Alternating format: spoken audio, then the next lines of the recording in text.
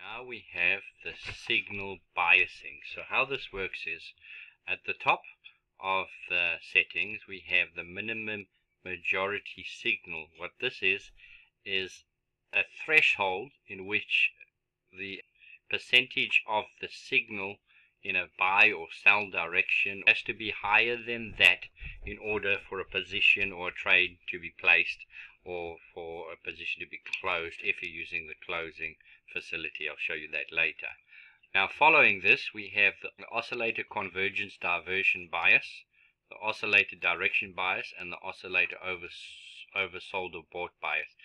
So what this does, it basically is like a point system close to a neural network. What this basically does is adding a weight or a bias against each one of these settings, and this is the same throughout all the different signals. For instance, this oscillator converge and diverge bias is basically the convergence and divergence, what percentage of the oscillators should this affect. So if it's 1, it'll be a third. If that's 1, 1, 1. If all three are 1, it'll be a third. But you can bias it as 2, then it's got a leverage over the others.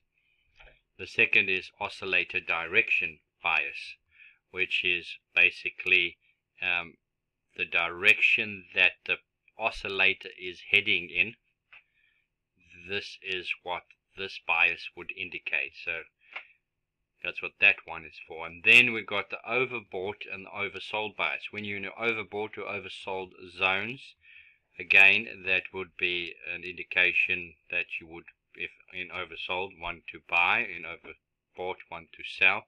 That's another bias for that. So these are only for the oscillators, which are down below. You'll see which ones are oscillators.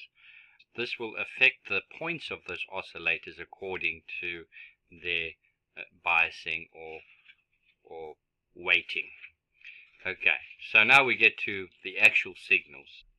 So again, this is all biasing relating to the different signals. Again, it works on a point system. So if you've got 5 there and 3 there and 2 there, and those will have higher weights than the rest. So it's set to everything equal at the moment, but those can be optimized to get the best results you want. So you've got one for each of the signals, and the signals that you have in the system is the candlesticks, the Heikin-Ashi candles, which is like momentum candles, Ichimichu ADX oscillator. Although this oscillator is not reflected with this, it works slightly different, the strategy there. Moving average signal. Then we have the MACD oscillator, so this is reflected with those 3 settings also.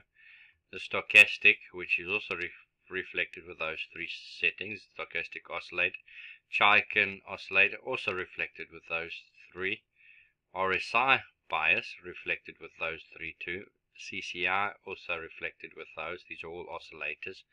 SROC, and that is also reflected with those. IMI bias, another oscillator, reflected with those. Momentum bias, also reflected with those. And also reflected with those. Most of these are all trailing indicators. Following ones are more leading indicators. So we've got the Bollinger Band bias, not reflected by those oscillators because it's not an oscillator. Pivot points, Fibonacci, and zigzag and news. So these are all leading indicators based on where, if a price closes above a specific level, then you enter in, or bounces off a certain level, you enter a position. That's what those are for. So that's static biasing, so that you can set manually for each one of those.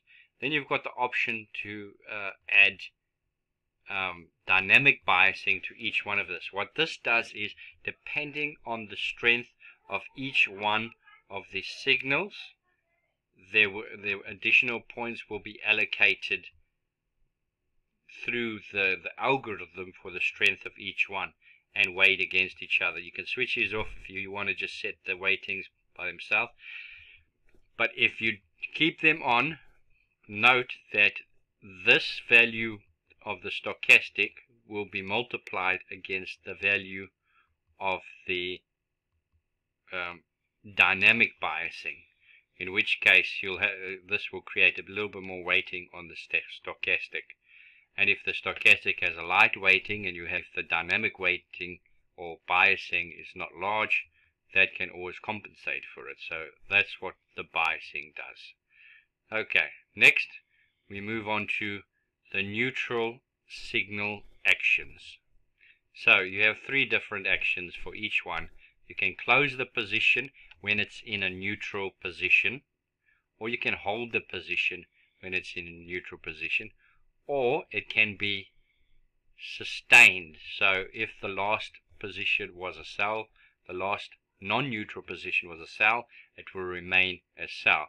These basically affect the final results of the overall points for the threshold for a signal to be placed. So that you have the same setting for each of the 19 different signals.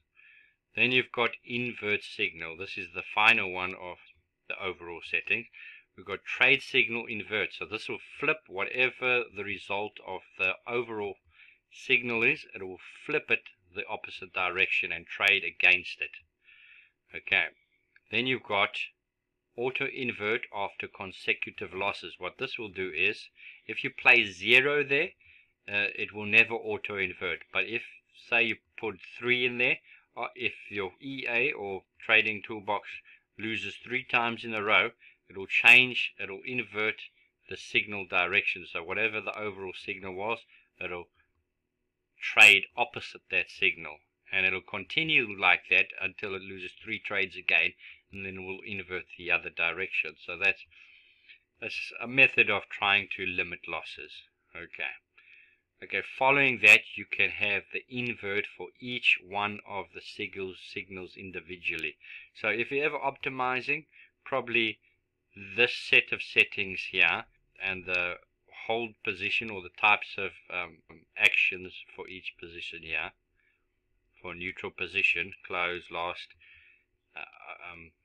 close position, hold position, last position, and the biasings are a good group of settings to optimize if you're optimizing.